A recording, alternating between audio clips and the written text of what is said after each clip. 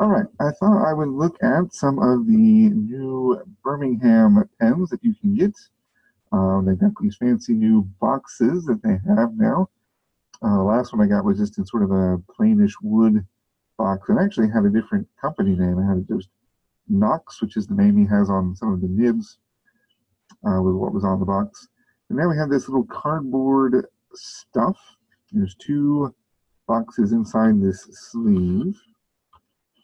And this one is the one that actually has the pen in it, right?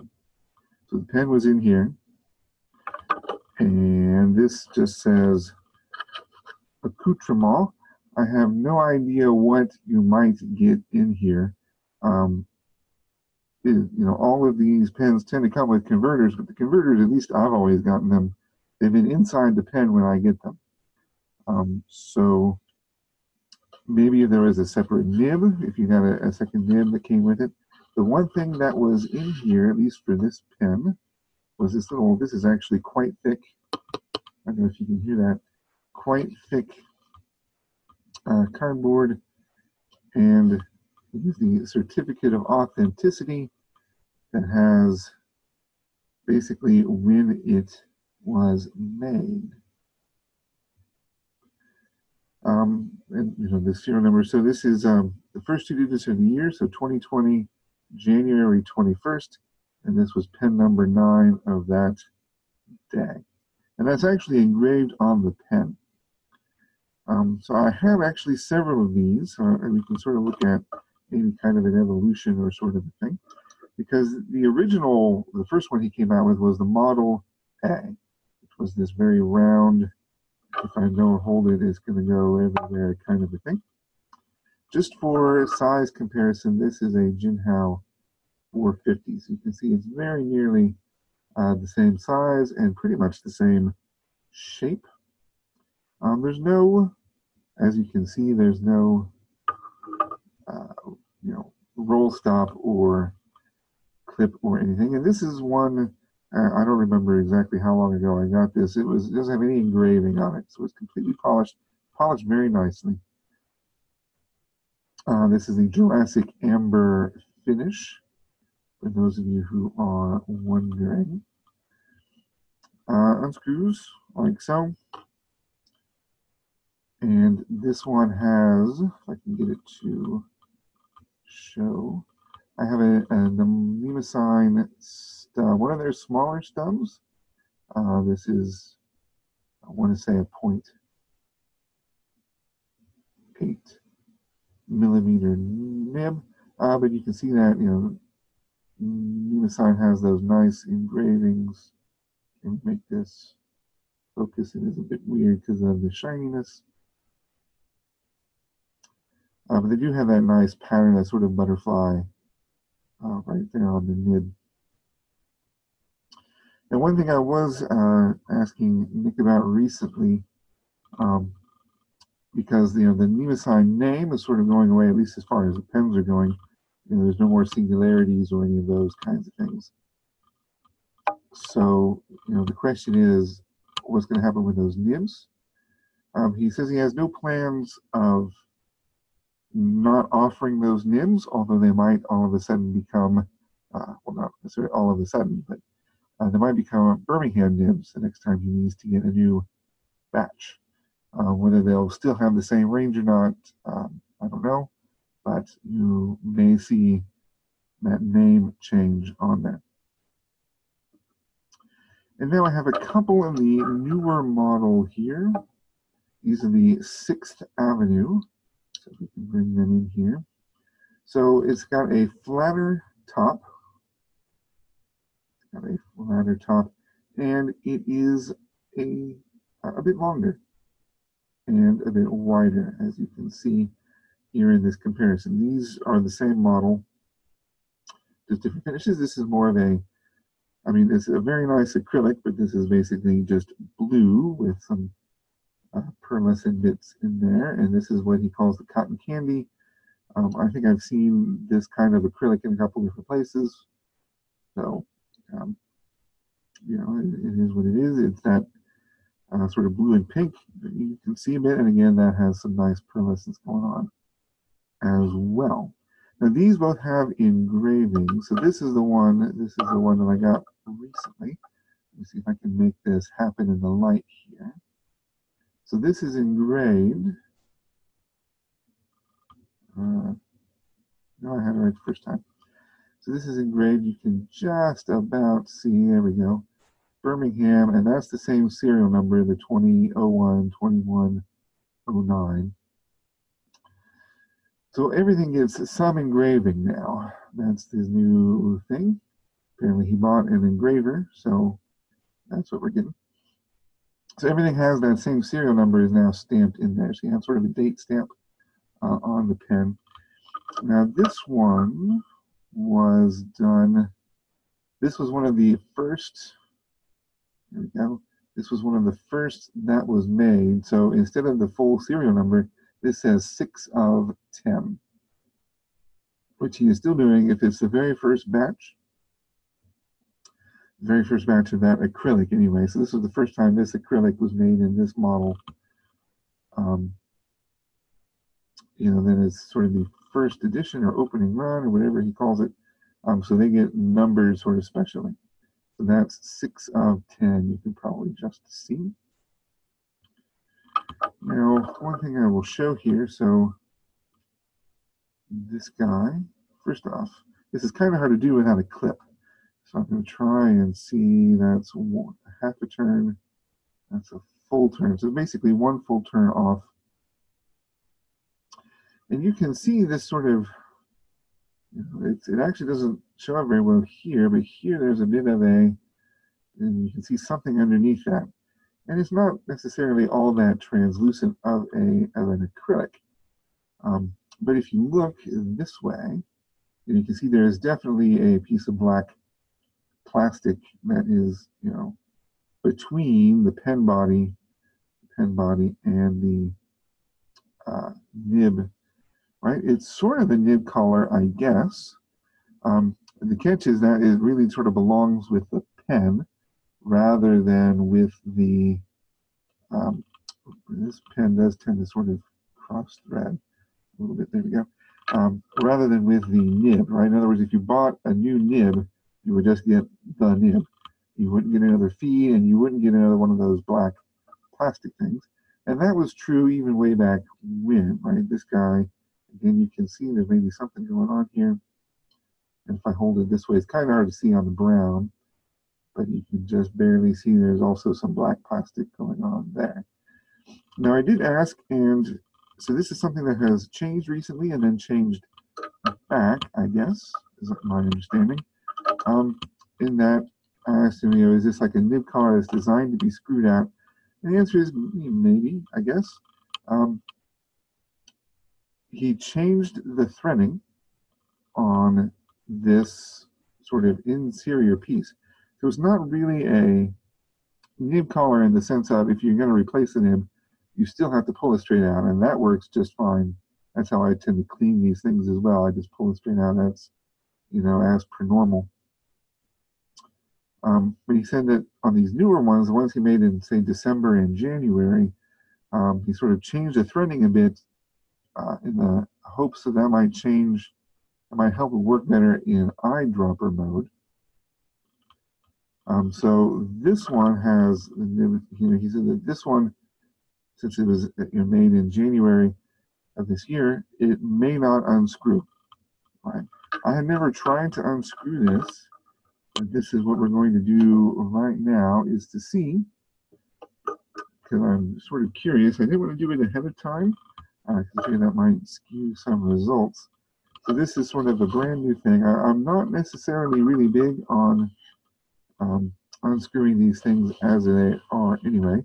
So this is clean-ish. I just sort of ran some water through it. I didn't pull the nib and feed to clean it out. Just flush it with water. Converters out. So let's see what happens if I try to unscrew this guy. I've got like a million paper towels here sort of balled up. So let's see how well this actually works. That actually works quite well. And that's the section, that's the thing. And it looks, and this is the thing I was kind of wondering because he was saying he changed it for that thing. And it's kind of hard to tell whether that's ink. There is some ink on the outside, it looks like, of that nib unit. I'm trying to, it's, some of it is right there. That's the water from when I cleaned it, I guess. And, but yeah, I think there might have actually been, now that I look at it, you can maybe kind of tell. It looks like there is some ink on the outside. I mean, on the inside of that section there.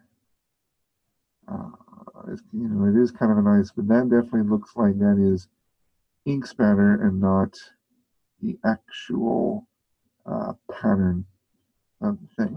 So I guess it's true, you know, because I have been filling this from a bottle, and it looks like there's maybe something right there. That might still be something. So I might clean that out, see what's up. So that might be something to be concerned about, but it does come out very easily, I would have to say. At least this one does. Again, if you have a December or a January, maybe not, although Nick did say that if that was an issue, he would be happy if you had one that was that tighter version. He would be happy to send you a replacement, although he may not want to replace everything now that I've said that, but he certainly offered it to me. I might clean in there, I guess. And one thing I might be wondering about, I don't have, I mean, if it was, since the thing is that black plastic thing never really needs to come out. If I actually had any, I might be tempted to like put some shellac in there to like fix it in and maybe block some of that liquid. Although you might still be getting some, because you're filling it in from right here.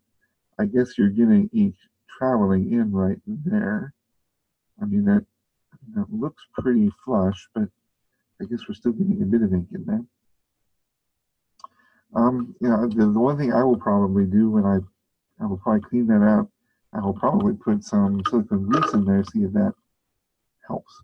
Because to be honest, I mean, I'm kind of wondering, it's not like you can get anywhere. I've not had any ink like travel through that into the barrel. That's not been an issue with me. But again, if you're trying to eyedropper, you know, then you have the barrel full of ink. You might not want ink coming out right there. As he said, you know, he did that. It sounded like it maybe didn't help.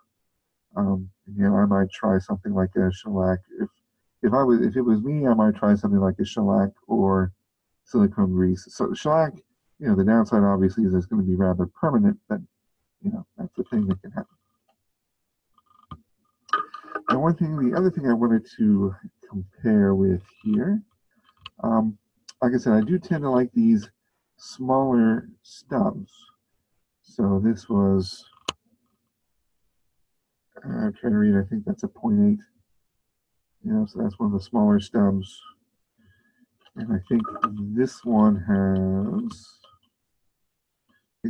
a 0.6 on it, so we can really try to compare those, see if those look different, or maybe that's a 0.8 again.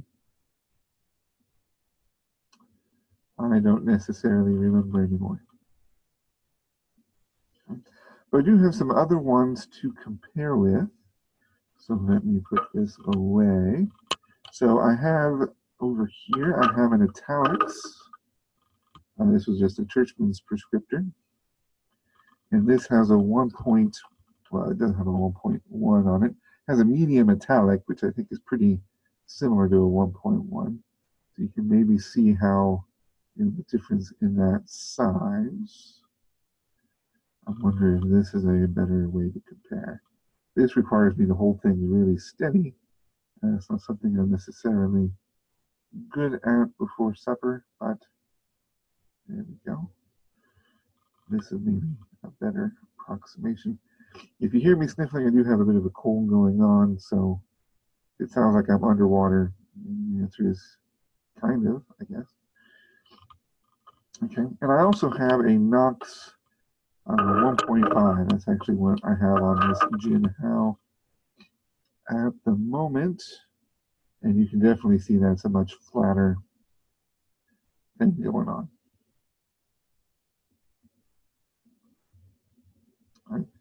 let's try this little comparison here. To hold it steady and maybe it'll try to focus. You can do it. I can't. All right, let me try it this way. Focus on something. There you go. All right. So you definitely can get that. You know, I don't see. This is really the italics offers like a fine italic. You know, I want to say there's somebody else who I'm forgetting that also has a fine italic, but you know, these are like the only sort of 0.6, 0.8 that I really see on a regular basis. Does Sailor have a 0.6 and a 0.8? I don't think so. All right. Anyway, just because we've got it here, this is also the Birmingham notebooks. This is kind of annoying. I swore I wouldn't buy another one of these, and then I did, because this is going to be annoying. This is the first time I'm using it, and I'm never going to know anymore which way is up, right?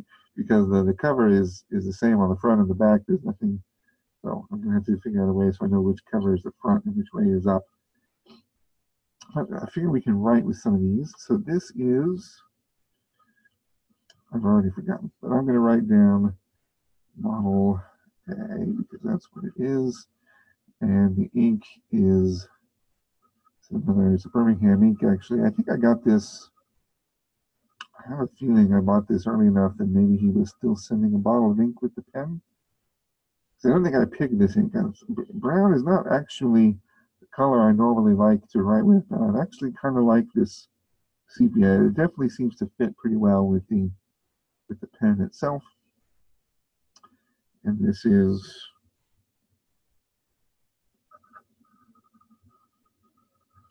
I'm going to call it a 0.8 nib.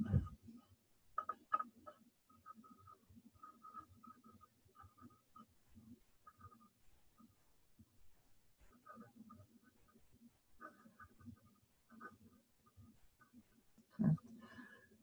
Now I tend to not write with this posted, not so much because of the balance. I mean, it fits in the hand well enough. It's just that this pen,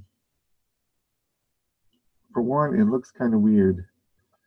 It doesn't pose very deeply. It looks kind of weird because that's like on a real taper there where it posts. I just find that to look kind of bizarre. It doesn't really, it looks like something that's definitely just sticking off the back of something. And also because I don't want to post it too deeply, there's no cap band.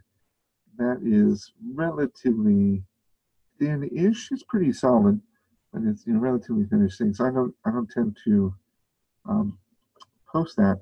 And so as far as like where this thing balances, the center of balance, let's see if I can make this go without rolling. This is the tricky part, is that it tends to balance right about there.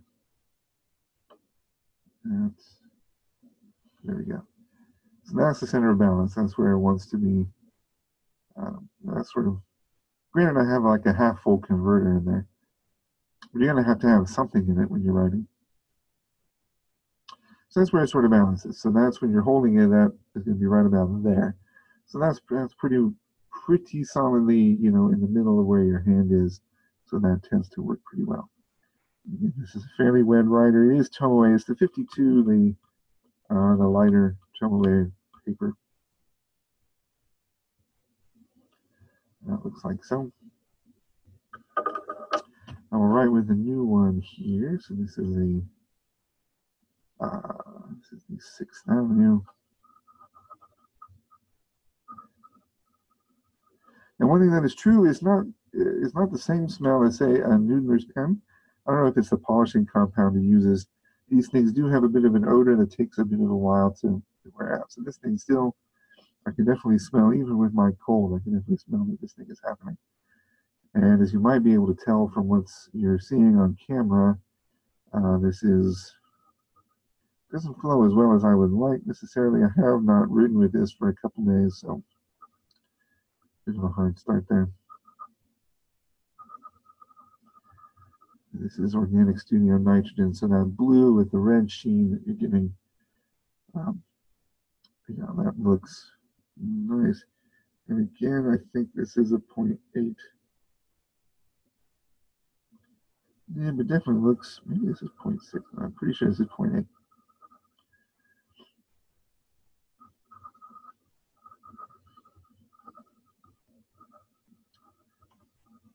And once this thing is going, you know, you can see that we're not having any issues with flow. It's just something you're going to have to use. I think it's mostly the ink more than the nib, but, you know, because organic studio, I mean, that is a heavy sheeting ink, so it does require a bit of work.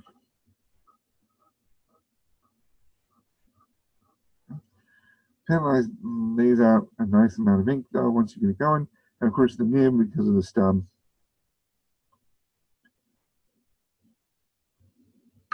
you do have that going. And so I wanted to compare those. I'm just going to do it this way.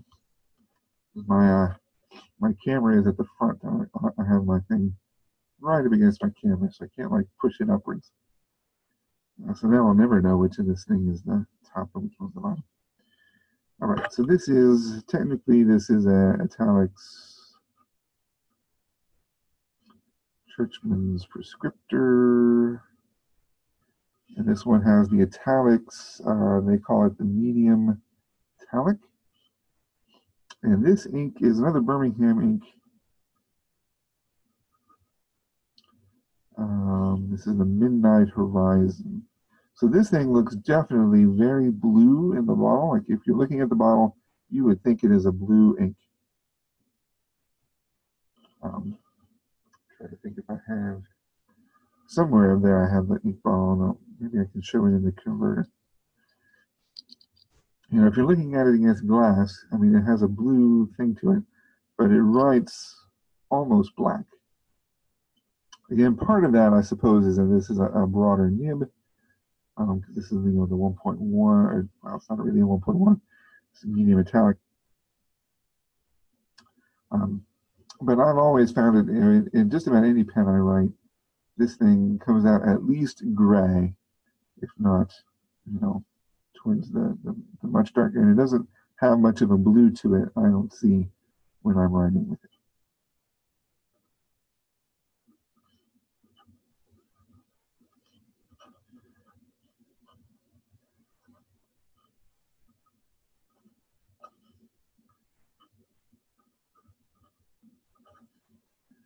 Right? Again, it gives you that nice line variation you expect from any kind of italic, stub, whatever.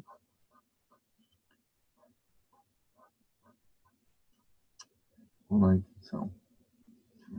I have to admit, looking at it on the camera here, that does seem a little bit bluer than it really looks like. To me in person, this is at best sort of a pitch gray. It does look a bit more blue on the camera. All right, and then just for the final comparison, this is that Knox 1.5. Technically, it's on a Jinhao X450, but I'm just going to write Knox 1.5. And this is actually Pelikan 4001 turquoise.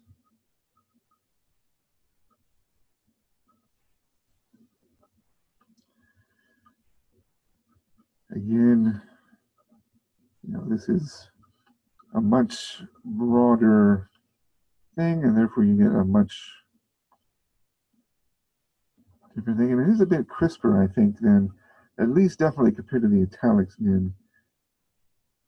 You know, it feels a little bit like you're almost cutting the paper when you're writing on the, you know, on the thin end.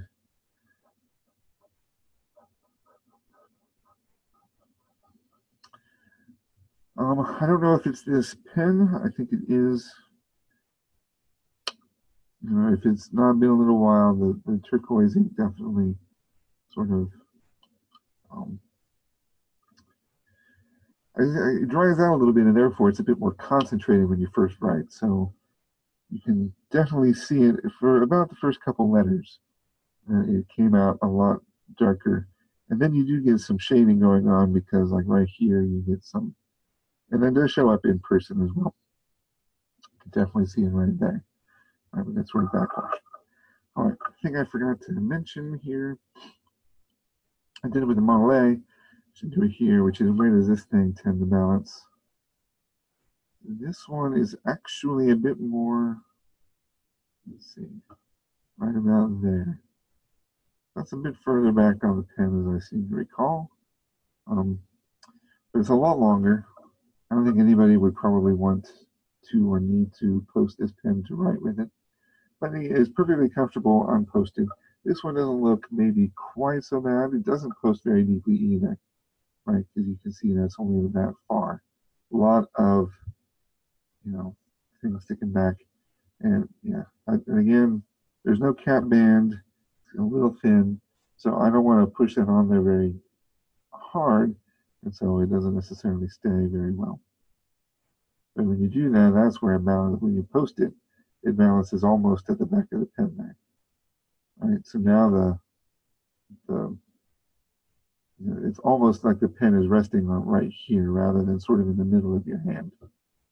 And some people, I think, like to have the pen sort of balanced there, but as I understand it, most people tend to prefer when the center of gravity is sort of in the middle of their hand like that. Or at least that's what I tend to find more comfortable when it's balanced around sort of where the center of my hand would be.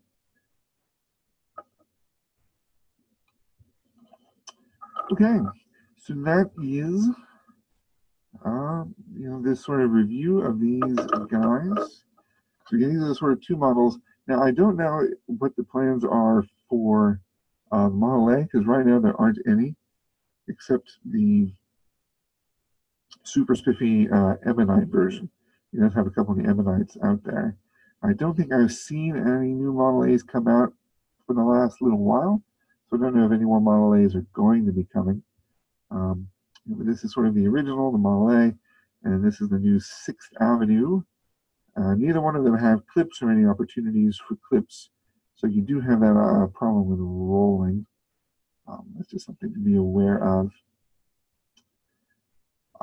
Again, I find them very nice pens. They currently run $99 for, it's basically a hand-turned acrylic pen with, a lot of nib variations. Now, granted, he does have, zillions of nibs running around, but you can get the Nemasign stubs, you can get the Nemasign fine, medium, broad, you can get the Knox, I think 1.1, 1.5, whatever he still has in stock of those. You can still get those, in lots of nib options. As I said, probably the only sort of real, competitor he has in those sort of nib range is the Italics pens. So I have to say I'm very happy with these things. I don't think you can go wrong with getting them. The only catch is, is he doesn't make very many of them because it's basically just a two-man operation, as I understand it. Makes what he can. So it's not quite the same as ordering a custom pen where you have a 4-month backlog. Just because he takes requests, sort of. He has on the website, which is birminghampens.com. He has what he calls the production queue, where you can sort of, basically cast a vote for what you would be, looking for to buy. I don't know how much that influences what order he does pens in. I think part of it is also just what acrylics he happens to have them. I don't know how his acrylic stock is either.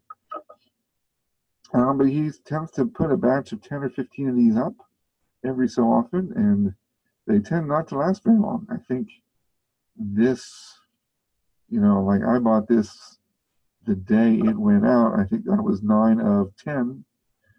Maybe I was 9 of 15, but he tends to run through them pretty quickly when he gets them in stock. So sort of keep an eye on it. If you want, they are definitely less expensive. As I don't know. I've never ordered a custom pen. Even the sort of the other kind of standard manufacturers like your Edison pens are, more than $100. So, and the customs are well above that. So, you lose the ability to sort of actually specify the acrylics, but he does have a wide range of acrylics.